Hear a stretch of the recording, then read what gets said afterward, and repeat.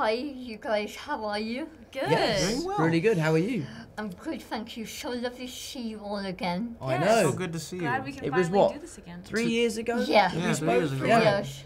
It's so great to have this film back. It's the film of the year. Oh, thanks. And I want to ask you, after having a weird couple of years with the pandemic, Mm-hmm. what do you think you all have learnt from your industry where it had to go a bit quiet for a while? Right. That's a great question. I think we probably all learn different things. For me, the one thing that I learned is that taking a break is as important as taking a good job. You know, ever since I got cast as Spider-Man, I've kind of been non-stop working, which is a huge, luxury. But once I stopped and was forced to stop by the government. We're all locked inside. I realised how tired I was and how much I really needed that break. So that's probably something that I've learned. Yeah, I've learned that, I guess on the business side of things, I feel like there's things obviously that are more important than our job, and that, things like the pandemic sort of put things in perspective. I feel like we're all very much lucky and fortunate to be working in a time during the pandemic, and so I guess it's just really understanding that we're very fortunate to be able to do this, but also we do for the fans because we know without them we wouldn't be here. So I think to piggyback off of that, I would say, I was just, my main word that year was just like gratitude. You know what I mean? I love what I do so much, and when you feel like it's kind of like you don't know what you got till it's gone kind of thing, but not having that kind of forces you to figure out other parts of yourself and that you like when you work so much. You're like, oh, I don't even know who I am. Yeah. What am I without this thing that I'm so used to being? right. So that was kind of interesting, trying to figure out other parts of myself and what other things make me happy. But then it also reinforced how much I love my job and how grateful I am for my job. So then when I got to go back to Spider-Man, I was like, I'm going to set every day. I don't care if I'm not working. I want to learn as much as I can from John. I'm going to be there and I'm going to experience it all, and I'm very glad that I did that. Yeah, me too. In your careers, would you say that, most of us practice gratitude and being positive. Would you say you have certain goals that years ago you wanted to achieve and now you finally got them, and what were they? Oh, I think, this is nice having new questions. yeah, it is Because really we've had like refreshing, honestly. the same questions all day, so this is nice. That's really good. I think, with our jobs, for me anyway, like, your goals are forever changing because the industry is always changing and every job you have is different. I think as far as goals for me, I wanted to create a trilogy with Spider-Man that will be remembered forever and something that, will inspire young kids to be superheroes in their everyday life. And I hope that these films have done that.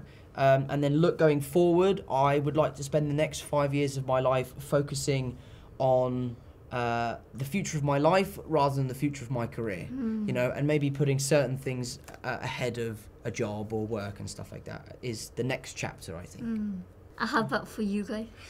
I think mainly for me, I feel at the beginning of my career, I found that I've wanted to just really get my foot through the door and really have the time and space to actually be an actor and grow as an actor. But like Thomas said, I feel like things change over time, and so do your goals. And now that I've achieved certain things, I feel like there's other things that I set my mind to that absolutely are more than just wanting to be an actor or being in the industry and things of that nature. So ever-changing life, ever-changing goals, and I think that's important because you don't want to stay stagnant.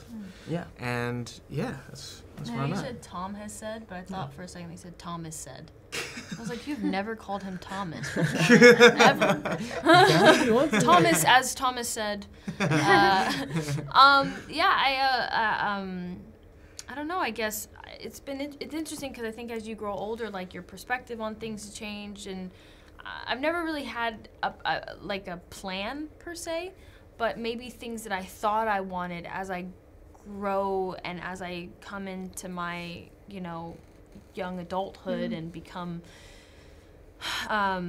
more understanding of the things that I want out of life, I think those things shift and change. It's like some things that I think like, oh, I really, really wanted this thing, or I really, really, it just aren't even like important to me anymore. Like I can't even believe that that's what I was thinking about or was focused on.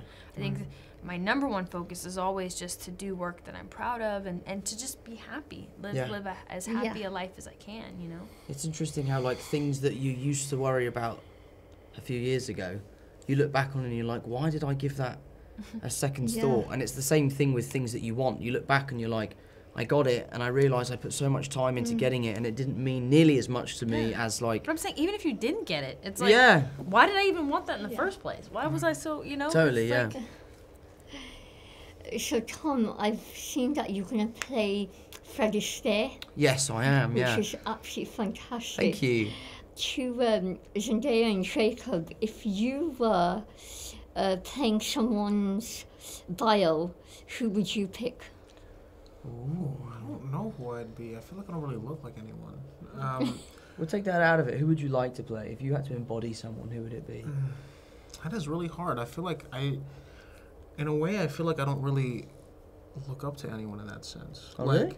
I think that like people inspire me, but I feel like there isn't anyone's particular story that I feel like I could like do better than their actual life. Like, if that makes sense. Yeah, that's very honourable of you. Yeah, but I mean, I'll be like, I want to be Muhammad Ali. yeah, no, it's tough for me, for sure. I really love actors who can obviously bring to life people's stories, for sure. And I just think for me, like, there isn't anyone in particular that I would be honored for anyone to ask me to do it, for sure. Anyone could, I could be anyone, for sure. Yeah. I actually have been worked on Ronnie Spector for a long time. Ronnie Spector is an artist. She's a music artist and has a really incredible life story. And she is older now, but she actually picked me. It was one of those things where she saw me and in a magazine or something, and she was like, I want her to play me. And so I felt very honored because she's Rock and Roll Hall of Fame legend. Yeah. So I felt very, very lucky, and I was like, yeah, I'll do whatever you want. She's got a beautiful story, so I hope to, eventually, when the time is right, bring that to life. It would be amazing. Yeah. So Tom, do you think your background with dance is gonna just help you, kill this role? I hope so. Yeah. It's been a long time since I've done any sort of tap dancing. I know that if I'm waiting for a train or a bus, I will start doing a little time step. One of the best skills I've learned throughout my career is dancing. It's been so instrumental to the success of these Spider-Man movies. So to sort of go back to my roots as such and learn again how to tap dance will be very, very exciting. And one of the best things about our jobs is when you're given a role that requires you to learn a new skill, it's excellent because, sometimes it's hard to do things off your own bat, but when you're doing it for a job, whether it's learn the guitar or learn ballet or tap dance or gymnastics, you're almost forced to focus on it a little bit more. Yeah. So all of you guys travel so much with your jobs. What do you miss the most about home? My dog. Yeah, your little dog. I miss Noon. Every day when I get into bed, I'm like, I miss my son. I miss the golf course, if I'm honest. I love Your my mom's family. I love them all so much, but Great. I miss playing golf with my mates. I have a really, really good group of mates, and we all love hanging out with each other, and playing golf, for me, is one of the only times that I can really just be a normal bloke on the golf course, which is great. Yeah, I think I just really miss having my own things. I feel like, traveling and working, I feel like I live in so many different places that I don't actually own, and it makes me feel like I'm not really there. Yeah, I get that. Yeah. So I think really I miss like my own apartment, my own bed, and like my own friends, and just like being in a very familiar place. Yeah. For sure. I think that's valid. I miss that too, actually. Yeah. Well, thank you so much for your time. Honestly, Thank my you, pleasure. man. It's so Thank good to you. see you. And It was such a wonderful interview. I'm so Seriously, glad that we had Thank you. that. Yeah, And that's how we refreshing. got finish our day. perfect It's way to so finish awesome. the day.